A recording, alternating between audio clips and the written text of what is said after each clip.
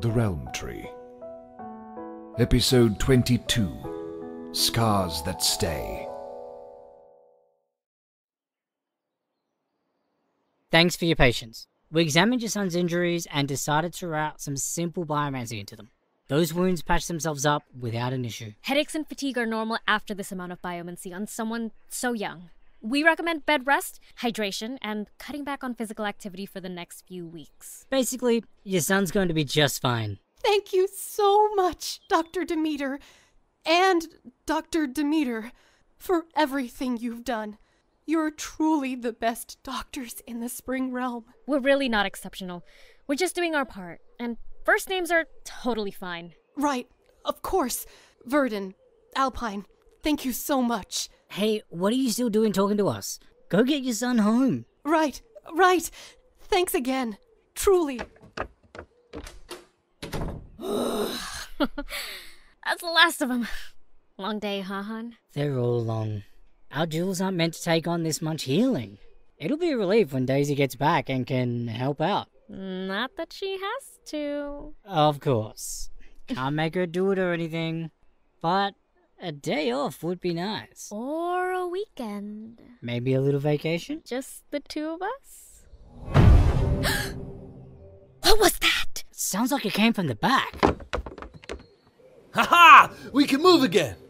And there's flowers everywhere! Rondell, how do you always end up falling on top of someone? I don't know.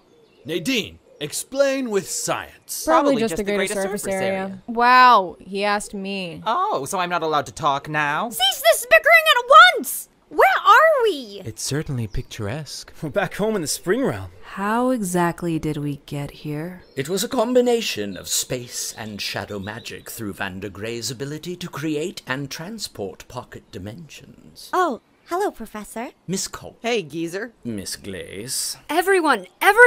Mercury's alive but still hurt. Whatever my dad's crown did, the bleeding is really bad. Already on it. It's a deep cut, but my jewels got full power. Daisy, is that you? Am I hallucinating? Not unless I'm hallucinating too. Oh, and you have wings! Cute little bumblebee wings. Whoa! Hey, Mom! Hey, Dad! What are the chances we get warped into your yard? I was aiming for a clearing nearby, but I missed. Sorry. This place is still quite remote. Thank you, Vander. We got lucky then. My folks are the best. Sorry to show up in such dire circumstances, Mr. and Mrs. Demeter. Oh, my Talia. Look at you. We're just happy to see you both safe. You have a lot to fill us in on, but let's get your friend taken care of first. Thank you so much. Anytime. Daisy, keep him stable. We might need you to make sure the stitches stay closed after we apply them. Aye, aye, Mom. Let's get you all inside.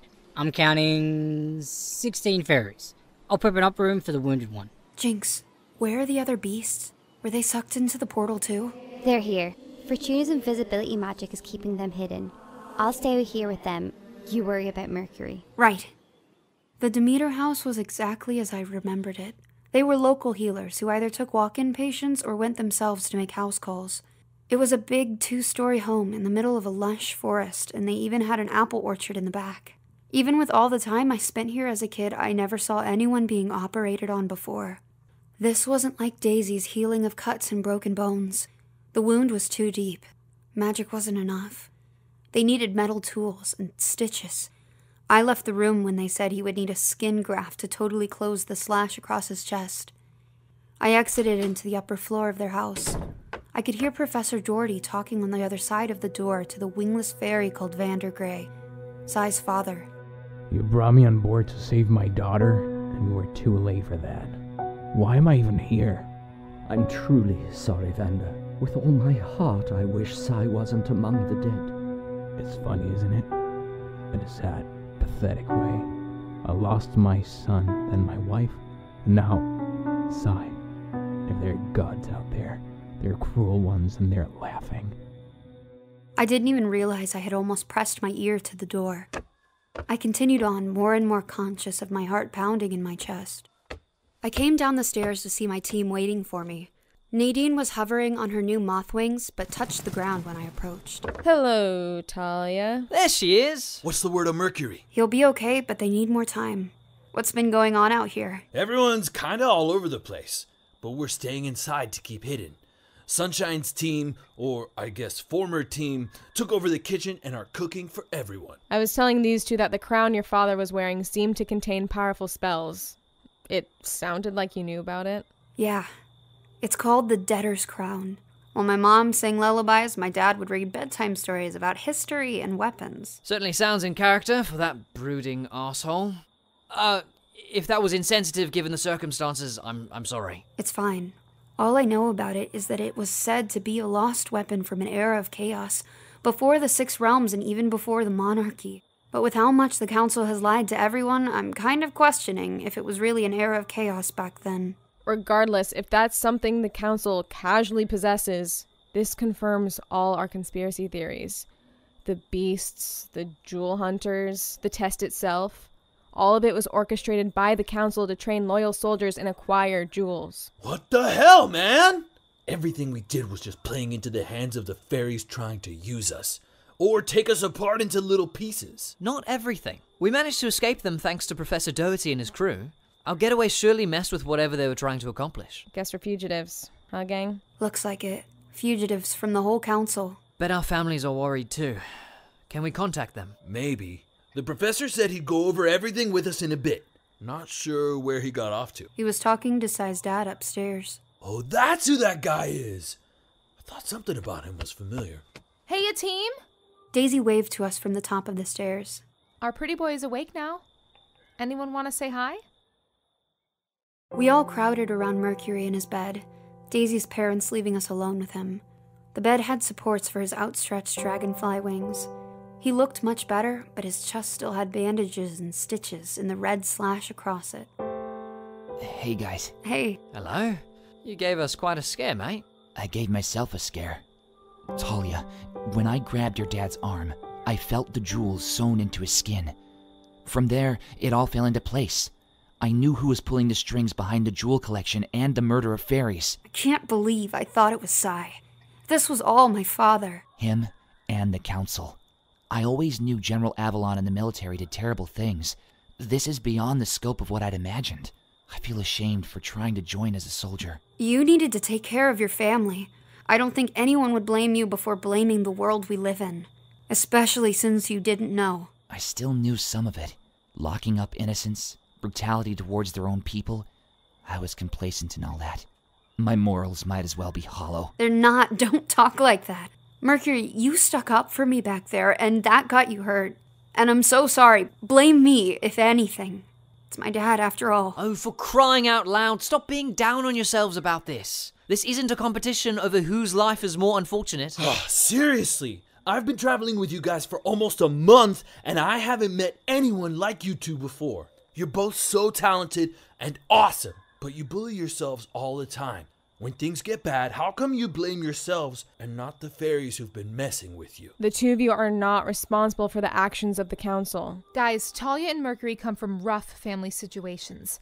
This is who they've had to become to survive. Daisy, I'm sorry, but I don't need you analyzing me right now. Okay. Sorry, Tal. No, she's right, Talia. They all are.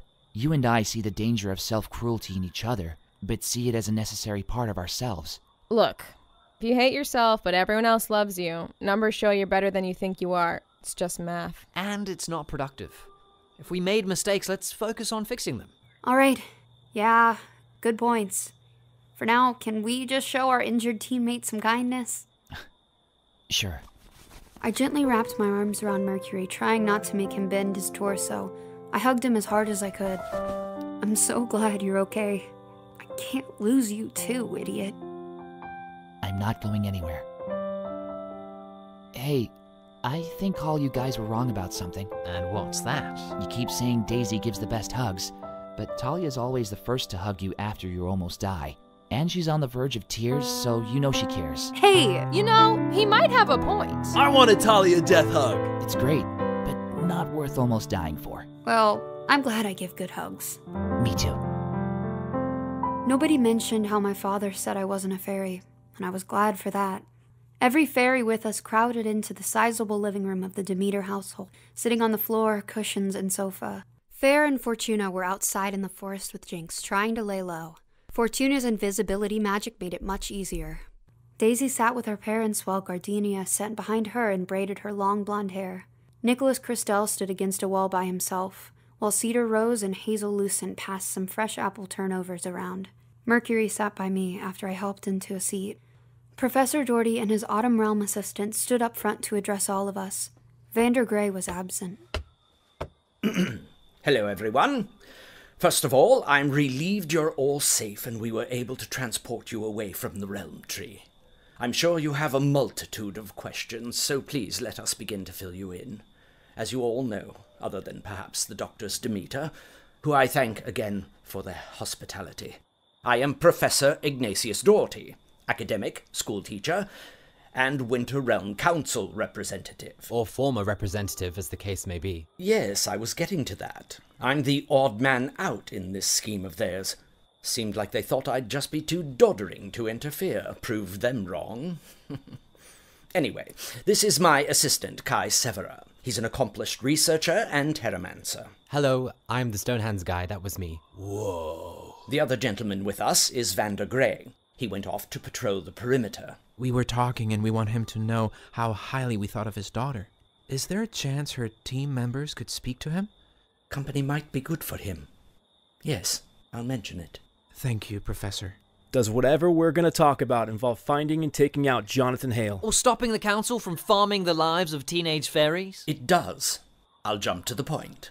We are a coalition of the only fairies who truly know the atrocities the council has committed. Therefore, it is our responsibility to unseat the council, stop their jewel harvesting, and finally, drop the barriers separating each of the 6 realms.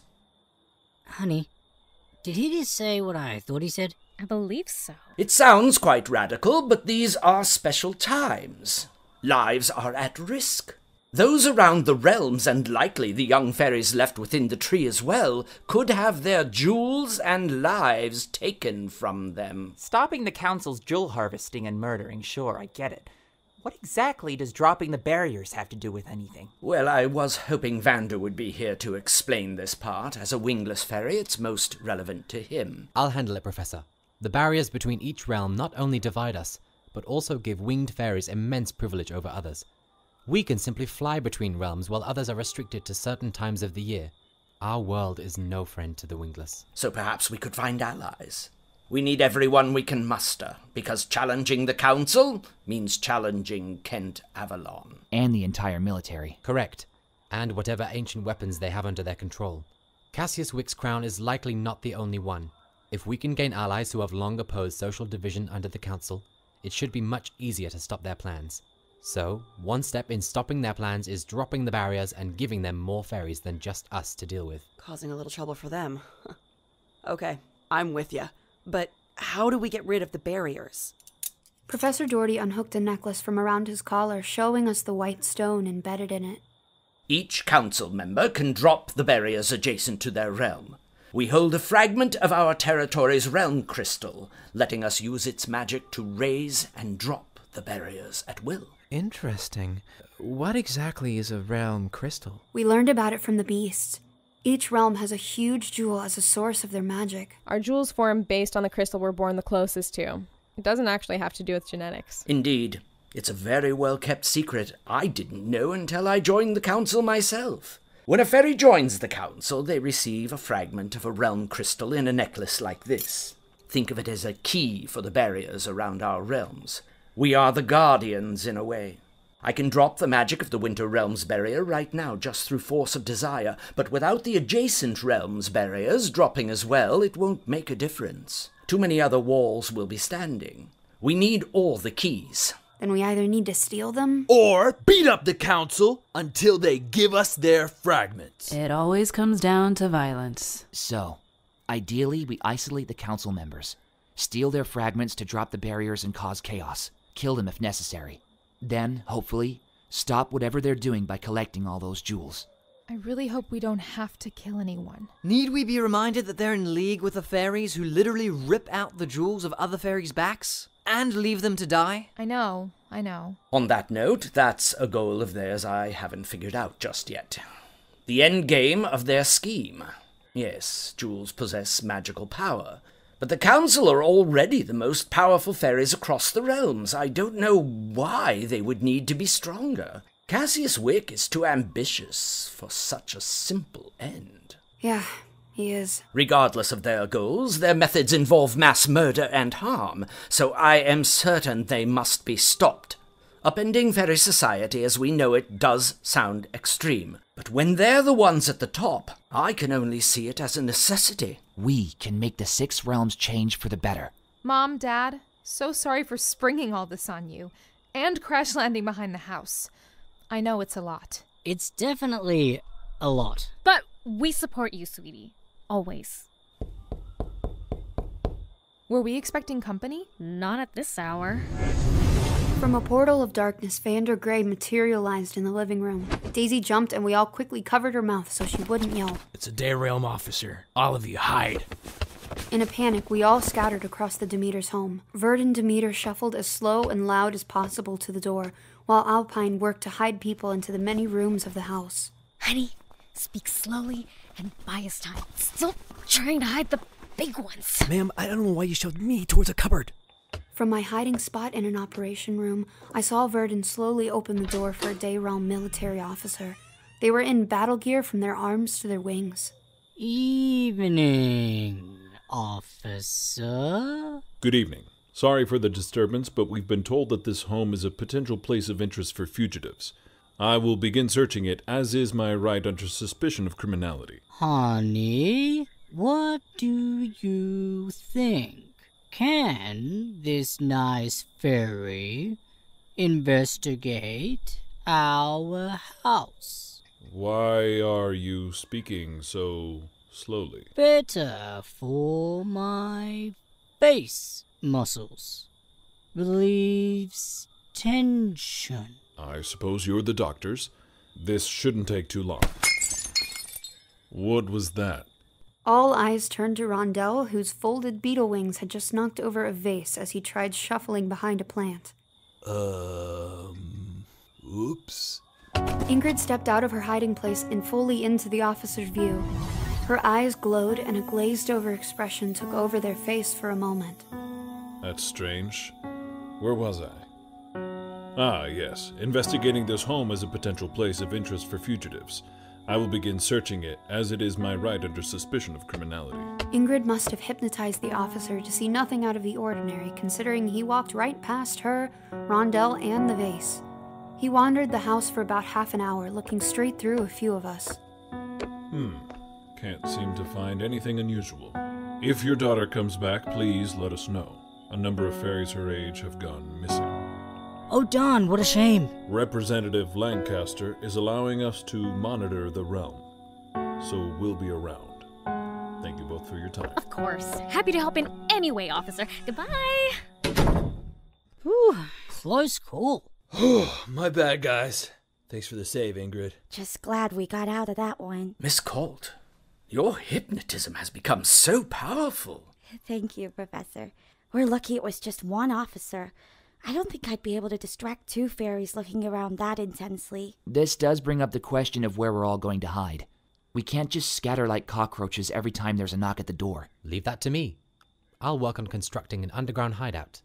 It would take about a week, if the Demeters are all right with that. Ooh, Mom, Dad, pretty please can we have a secret base under the house? Please? Well, if that can keep you safe and make you happy, absolutely. Yay! I love you! Everyone stay safe and quiet until then. We may be here for a while. We may have wings, but I don't believe it's safe to begin our plan until the next equinox, when travel between realms is permitted for both the winged and the wingless. Let's see. The test started on the solstice. It's been 3 weeks since then, thanks to the Sovereign shortening the time limit, so we have just over 2 months until the equinox. Why is that our window? You saw how they're searching houses now. They're on high alert for us. When the military has to be spread thin watching both for winged fairies flying over barriers and wingless fairies crossing through the realm tree, that's when we strike with a coordinated attack. This is more time to master your abilities. The Professor and I will be helping all of you do so, and if you're at all worried about fairies left within the tree before the test ended, rest assured the Professor and I are working on retrieving them with much more urgency. Understood. 2 months it is. In the meantime, rest and prepare. You've all grown so much during the trial. This is the time to sharpen our skills and plans and learn to work together as one. Training to save the world. That does sound kinda cool. My blade hungers for a good spar! Woohoo! Let's get to work, everyone! You are so corny. Oh, I'm fancy and jealous of how happy you are. Buh, buh, buh. And one more thing, everyone. Even though the trial for your wings turned out rather insidious, please take the time to be proud of yourselves. I'm grateful to have all of you here and safe, and I know beyond a shadow of a doubt that you all deserve those new wings of yours. As quickly as he entered to warn us, I saw Vandergrade disappear once again through a portal of shadow. I helped Mom and Dad get everyone set up for a few days of crowding in the house until Kai finished the underground base. Most of us would sleep in the basement, where we'd have the most time to hide if another officer showed up. After taking inventory of everyone with us, I realized we were the only full team of 6. Everyone else had lost members somehow. Florence and Ingrid were right with each other, so I took time getting to know Gardenia, Hazel, Lyndon, Cedar, and Nicholas. My brother was resistant to Lex's friendliness, so when I spotted him sitting by himself on the roof, I flew up behind him and punched him in the arm. Wah! What was that for? My friend's being nice to you and you're being a jerk. So? I don't know the guy. Look, I'm doing my part. I'm training, working on strategies. I don't know what else you people could want from me. Can I ask you something, Nick? Sure, whatever. You miss Sunshine, don't you? Don't be ridiculous. It's okay if you do. After everything she was willing to just ditch us?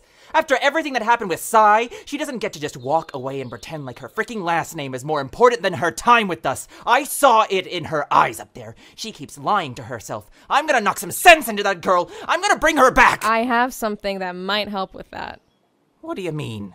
In the tree, I developed a new weapon. A bow that can fire elemental blasts.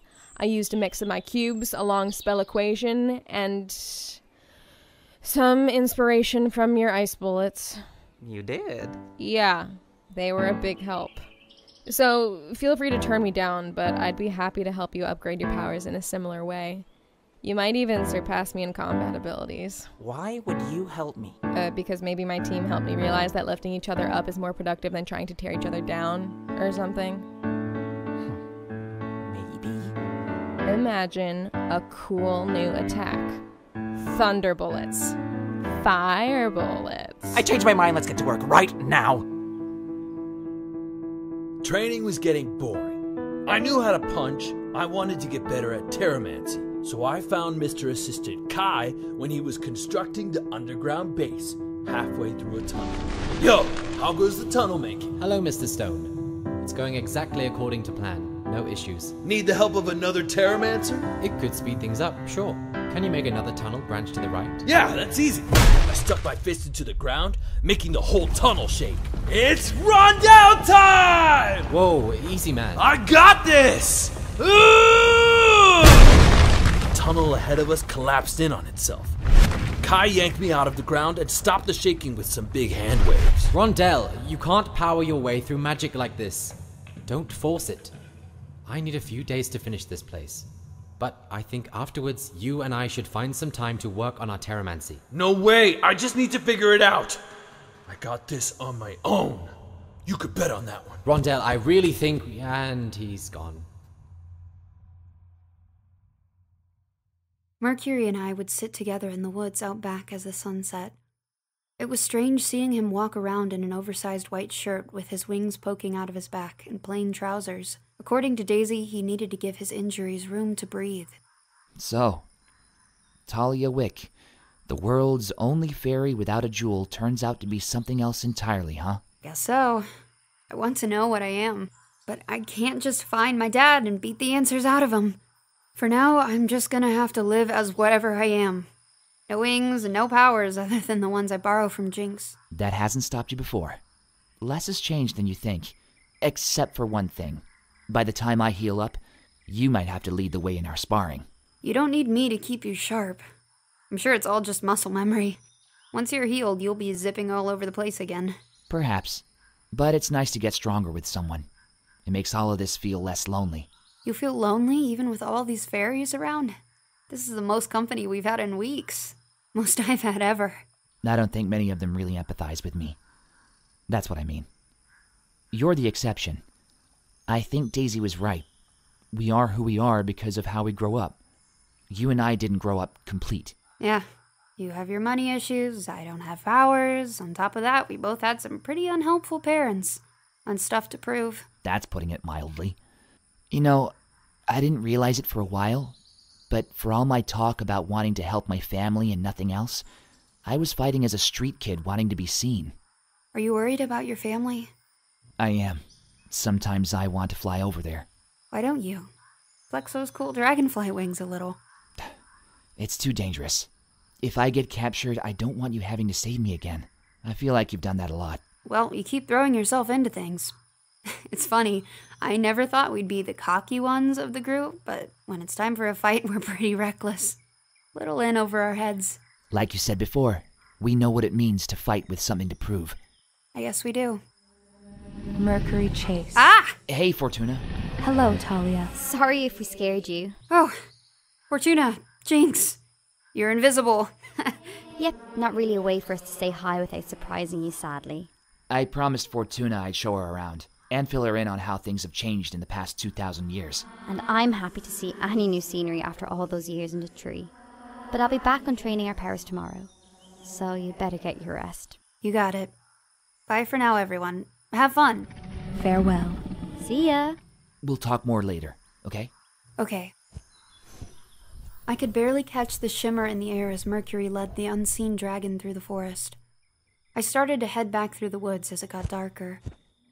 I caught sight of Vander Gray's lanky figure heading towards the Demeter house as well. I ran to catch up and saw a gray-eyed face that hadn't slept in days. Hey, Mr. Gray. Oh, hello. Vander's fine. Vander. I'm Talia. I know who you are. Actually, my daughter spoke very highly of you since she was young, saving her life and all. She was too shy to approach you herself. Oh, really? I had no idea she was even around. She didn't always want to be seen. So, you and I haven't had a chance to talk about Sai. I was there when she died. I saw it all. I'm guessing her team filled you in? They did. Thank you for all that you did for her. I'm not really sure how to express it. I would have lost her a long time ago if you didn't save her from drowning. I wanted to thank you myself so often back in the Night Realm, but I guess I never got around to it. It's okay. I just did what anyone would. Perhaps. But I really do think you're something else. Sai saw it. And I trust her heart. Vander folded his arms and scratched idly at the dark hairs on them. My daughter and I have a lot in common. Had a lot in common. Ever since she lost her brother, I felt like there was something inside of her, under the surface, always screaming at an unfair world. When she got older, she said she would take the test for wings. She wouldn't take no for an answer. It might have been for closure, but sometimes I wonder if she just wanted to prove herself better than her hopeless, tired old man, who failed his test long ago, got stuck in a dead-end job, barely scraped enough funds for her entry fee. I only knew Sai for a few weeks, and I didn't know her half as well as her team, but I don't think she took the test out of spite for you. Right. It's not logical of me to think so. When you're grieving, scared, you're not rational. You just want to survive and stop feeling this way. We want to think we're better than common animals, and yet, look at me, an old man ranting at a teenager. I'm sorry, Talia. It's okay. Grieving is important. I'm not an expert, but my best friend comes from a family of doctors. Taking care of your mind is just as important as taking care of your body. Yes, I suppose that's true. What do you need right now? I'll help if I can. Time? Company? Revenge against the council? No, I'm just barely old enough to know revenge is like a reflection of the moon on the water's surface. Stupid to chase, and even stupider to drown for. I think I need purpose, which I get from helping all of you, and making sure this won't happen to anyone else. Maybe, in time, the fog in my head will listen. I hope it does. I understand wanting a purpose. I used to fight just for me, to prove I was worth something. Then it was for my friend Mercury, and now it's for Sai as well. I want to change the 6 realms for all of us. It's noble to fight for others, but count yourself with them. Don't forget to fight for yourself as well. It's not shameful to want to prove yourself. If you care about your life and truly want to stay living, to see the change your efforts will yield, you'll find that much harder. That's good advice. Of course. I'm going inside to try and get some sleep. Please, let me know if you need a confidant. You and I are the only night fairies here, and the only ones without wings. Night fairies. Yeah, guess we are. Even if I didn't still feel indebted to you, I would like to make sure that you're alright. I appreciate that, and I hope you get some rest. I will try. Good night, Talia. Good night, Talia. Night fell upon the spring realm as Vandergrey shuffled out of sight into the darkness. To night fairies, that darkness was a second home.